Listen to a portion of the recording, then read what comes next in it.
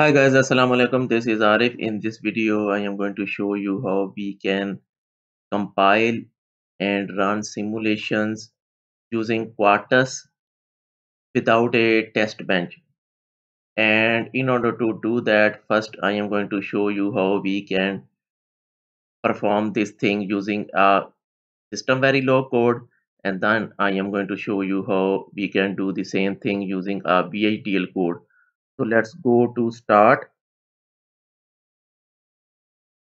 and open this Quartus software.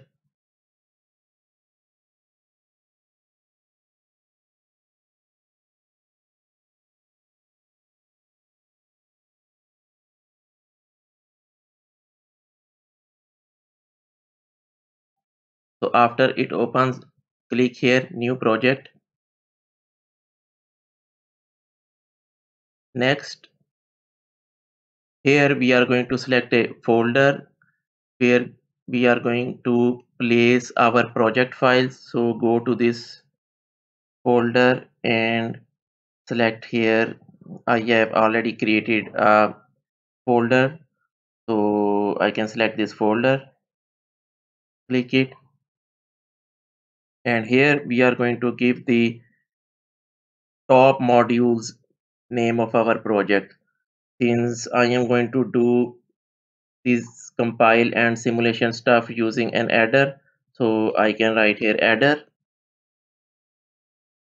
Next, next, and here we can add files to our project. Since I have already placed my system verilog code inside a system verilog file, so I am going to just add that file. So this is the file where I have written my full adder code, system verilog code. Click open,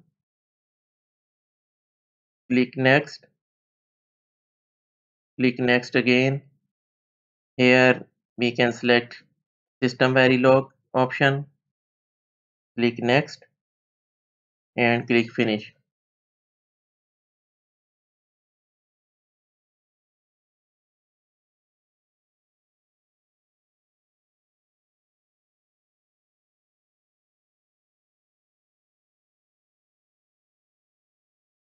So now our new project has got created. The file we can see from here, file open, and select this file, click open. So this is the system verilog code for our full adder. We have two outputs, three inputs, and this is the way we are going to get our sum and carry. So this file is already saved. So let's start compilation first. Click here, double click on compile design. So this is going to take 2 to 3 minutes. Once our compile design is going to finish, and we can see all the green ticks here. Now, since we are not going to use a test bench for our code to do the simulations, we can go to file, new, and here we have to select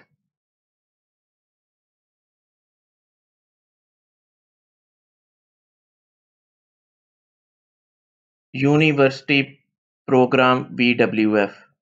Click OK,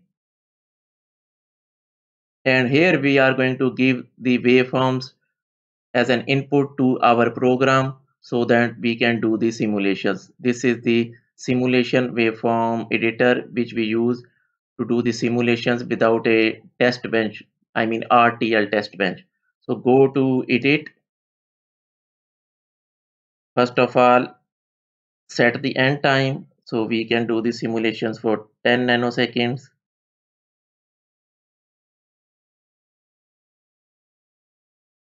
Select here nanoseconds, click OK. Go to edit again, and now we can set the grid size, and we can say grid size should be 1. nanosecond, the partitions of our simulation. And now we can go to edit again, and we can insert our nodes, insert, insert node or bus, go to node finder, click here list, click here to select all the nodes and transfer those to this portion. Now click OK, click OK, and now we can see all the inputs and outputs which are added to this window. Now one more thing we can do, we have to click here count value, and we can place here 1 nanoseconds. Now click on the second input, again click on count value and select here now 2 nanoseconds, and go to the third input, again count value and count every 4 nanoseconds. Now we can see our all the combinations 0001000101100110001, all the 8 combinations of our inputs are there on this window right now. Now we have to go to simulation settings. First we have to change these settings here. Instead of this no warped,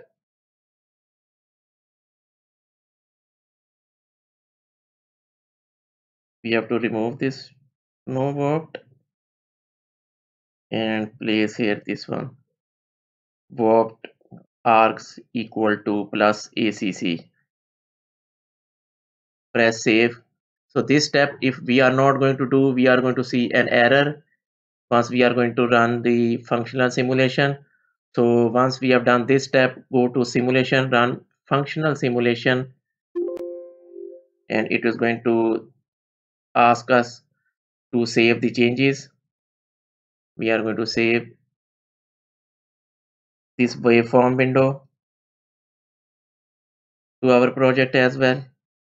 And after that, simulation flow progress is going to start. And it is going to say it is generating a test bench and a net list.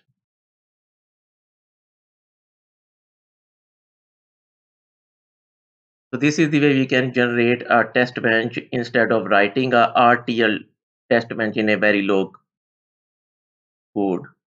So now we can see the corresponding inputs and the outputs after the simulation.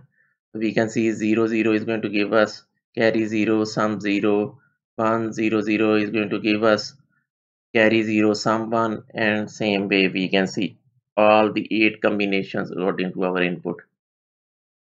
So this is the way we can run the simulation if we don't have RTL code written in Verilog to do the simulations, and we can use this waveforms. Close this window, and in the files we can see another file as well. So our project has two files. One is system Verilog file in which our Verilog code is written, and the other one is this waveform.vwf where we can run those simulations using this file. So this is all about system Verilog code. Now I am going to show you how we can do the same thing using the VHDL code. So we can close this project. We are going to see the same window again. So click here, new project wizard. Next, select here a folder for your project. So I have already created a folder for this VHDL project. So I am going to select this folder. Click select. Here I am going to give the name of my top identity in my design, that is adder. Click next, click next, and here I am going to add the file where my VHDL code of an full adder is written. This is the adder file which is in the same folder I have placed. Select this one, open, next, next. Here we are going to select VHDL option, simulation, and then click next and click finish.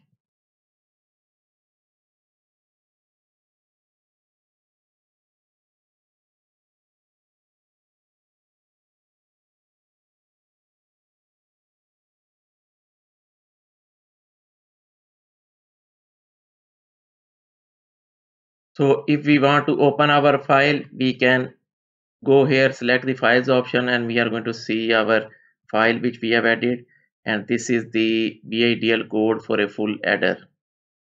So it has 3 inputs and 2 outputs here, and then in the architecture we are saying, actually let's remove this first of all, we don't need this, begin, and we are going to use these 2 code lines to calculate our sum and the carry, and let's save this file. And now I am going to first of all compile this design, so double click here on this compile design.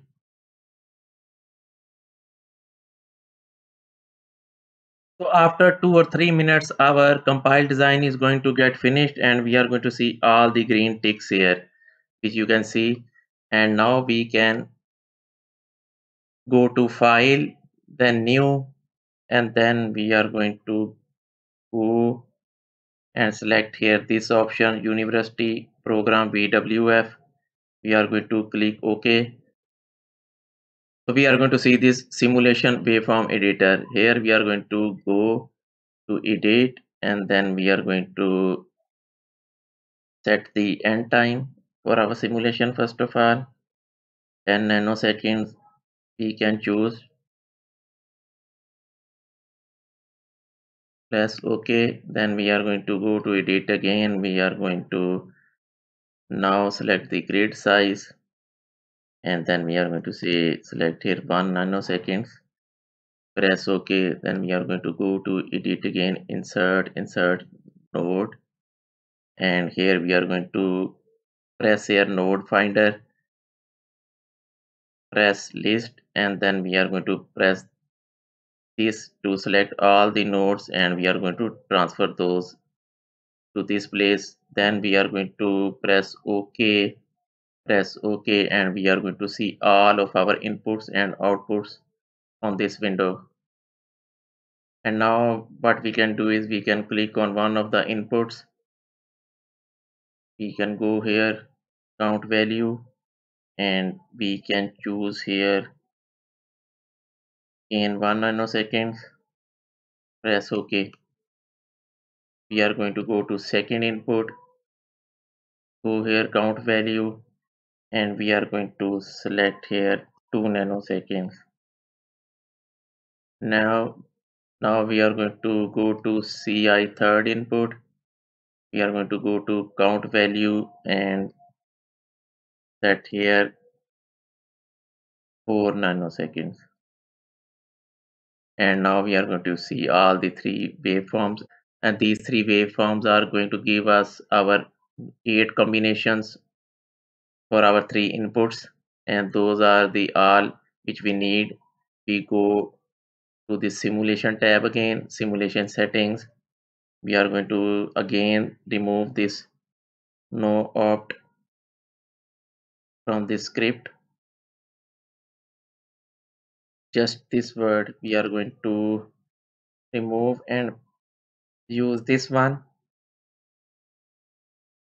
save.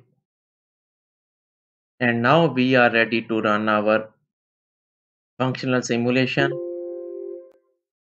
save changes, and we are going to save this waveform VWF file into our folder, same folder where we have placed our VHDL code, design code file, the RTL code.